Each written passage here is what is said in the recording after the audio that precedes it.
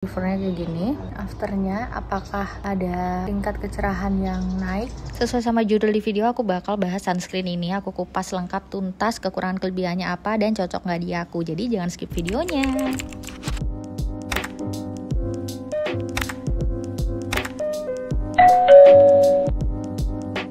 Hai guys, assalamualaikum warahmatullahi wabarakatuh. Welcome back to my YouTube channel. Balikan lagi sama aku Elsa Sylvia. Dan buat kalian yang baru banget nonton ke channel aku, bisa langsung klik dulu tombol subscribe-nya. Nah, jadi di video aku kali ini aku bakal bahas salah satu sunscreen keluaran terbaru dari Wardah. Ada Wardah UV Shield Airy Smooth Sunscreen Serum. Dia ini SPF-nya lumayan tinggi ya. Jadi dia pakai SPF 50, terus PE-nya ada plus. Jadi ada 4 plus. Nah, sebenarnya ini aku ada dua ya guys. Jadi ini udah kayak mau habis gitu. Terus yang ini bakal aku pakai selanjutnya. Nah, di sini aku mau tunjukin ke kalian apakah benar klaim-klaimnya yang udah disampaikan gitu ya. Yang pertama, apakah dia benar-benar punya hasil akhir powdery smooth matte. Terus yang kedua, apakah benar-benar dia ini mudah meresap. Dan yang ketiga, apakah dia ini benar-benar nyaman dan juga ringan.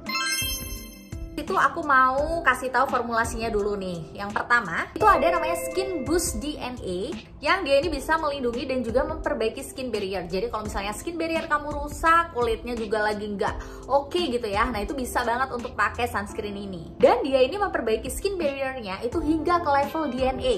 Dari kerusakan yang timbul akibat sinar matahari, seperti kulit terbakar, kulit kusam, bintik hitam, kadang hingga penuaan dini. Terus dia ini juga ada kandungan centella dan juga bara mineral yang bikin kulit itu kelihatan jadi lebih cerah dan juga halus gitu loh teksturnya. Oke, jadi tanpa menunggu lama lagi, ini langsung aku buktiin aja. Jangan di skip videonya. Oke, ini aku mau pakai sunscreennya. Aku belum pakai sunscreen. Jadi ini kalian lihat ya muka beforenya kayak gini. Mau pakai sunscreennya agak susah gitu karena emang udah mau habis. Enak nih blendnya, di sekitar mata nggak perih, wanginya segar, kecium langsung wanginya.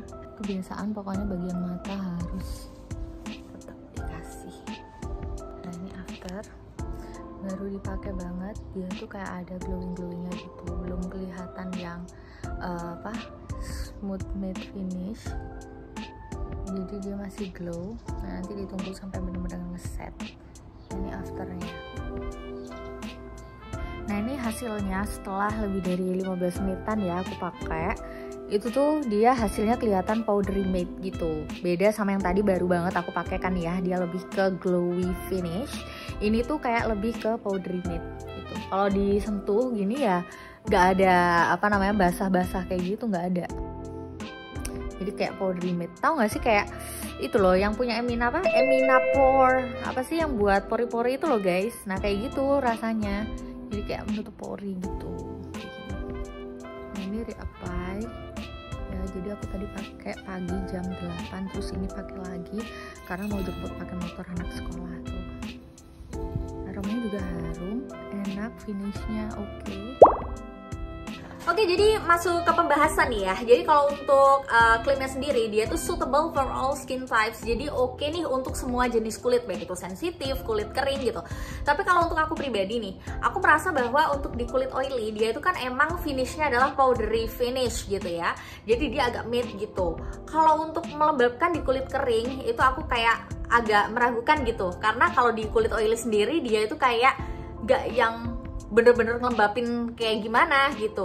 Jadi kalau untuk kulit kering menurut aku ini harus pakai tambahan moisturizer gitu loh. Nah, dari hasil akhirnya sendiri yang dia itu powdery soft matte gitu, dia itu bakal bisa dirasain kurang lebih 15 menit ke atas lah setelah kita pakai, atau nunggu dia tuh bener-bener ngeset baru kelihatan hasil akhirnya.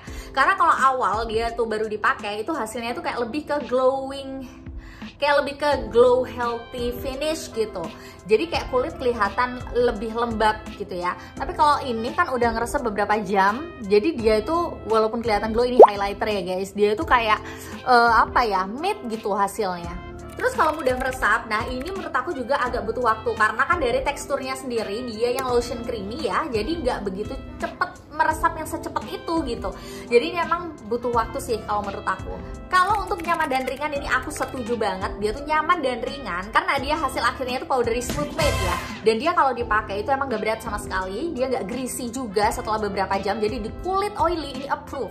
Kalau untuk wanginya sendiri itu emang kayak ada sensasi dia tuh wangi segar ya, wangi floral gitu. Jadi kayak efek-efek bau sabun mandi gitulah kalau misal bisa aku bilang ya. Moment of truth, jadi aku bakal ngomongin kelebihan dan kekurangan dari sunscreen ini menurut experience aku pakai ini ya. Kurang lebih aku pakai tuh hampir sekitar 3 mingguan gitu. Oke, dari yang plusnya dulu nih. Kalau di kulit oily aku, nih aman ya. Selama 3 minggu, hampir 3 minggu aku pakai itu gak ada timbul jerawat. Nol jerawat-jerawat top. Jadi ini aman ya untuk kulit oily. Bagus sih. Ini juga diimbangi dengan aku nggak makan makanan manis. Jadi ini juga bisa memicu dia hormon jerawatnya itu nggak muncul. Dan yang kedua menurut aku, dia ini termasuk golongan SPF 50 kan berarti SPF-nya tinggi ya lumayan. Dan dia itu nggak yang harganya mahal-mahal banget gitu. Jadi menurut aku ini masih termasuk affordable. Dan yang ketiga, kalau misalnya sunscreen kamu tuh habis, kamu bisa dapetin ini tuh di mana aja. Contohnya aja kayak di minimarket deket rumah kamu itu juga udah jual guys. Jadi kalau misalnya kalian habis, kalian nggak usah bingung-bingung tuh. Kalau misalnya kalian cocok bisa langsung pergi ke minimarket beli aja deh di situ. Terus juga setelah pemakaian beberapa jam itu nggak kerasa greasy sama sekali dan ini itu kayak ringan emang. Kemudian dia ini juga nggak white cast ya menurut aku, tapi lebih ke arah tone up gitu, jadi aman.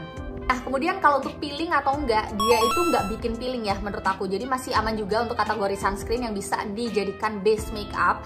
Asalkan ya catat ya guys, ini udah ngeset. Tapi kalau misalnya belum ngeset, itu kalau misalnya kalian tambahin cushion, no.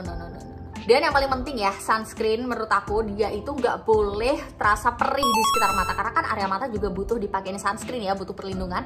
Dan ini tuh juga nggak perih di mata. Nggak perih di sekitar mata maksudnya. Kalau di mata ya perih dipakein di mata. Terus bikin kusam atau enggak? Nih, kalian lihat. Udah kurang lebih 3 jam pemakaian. Menurut kalian kusam nggak sih? Itu tadi untuk plus point atau strong pointnya. Sekarang aku mau bahas yang weaknessnya. Jadi menurut aku ini kan udah mau habis nih. Dia itu emang kemasannya tube kayak gini dengan tekstur yang lotion creamy. Menurut aku dia kalau udah mau habis itu kekurangannya kayak susah gitu loh untuk menakar dia mau keluarnya seberapa. Contoh nih, kalian bisa lihat sendiri. Nih ya. Nah, jadi kayak apa ya, nggak bisa menakar gitu loh. Dia mau seberapa banyak kita keluarin. Jadi nggak oke. Caranya itu kalian kayak naruhnya posisinya harus kayak gini terus. Kalau misalnya kalian taruh di makeup pouch itu kayak lebih susah gitu, kalian harus effort. Jadi kalian ngeletakinnya harus kayak gini ya guys, karena ini kan udah datar gitu loh. Jadi kalian ngeletakinnya gini supaya nanti dikeluarinnya gampang. Cuman gitu kayak nggak bisa menakar gitu loh. Terus yang kedua, ini kan wanginya menurut aku lumayan ya.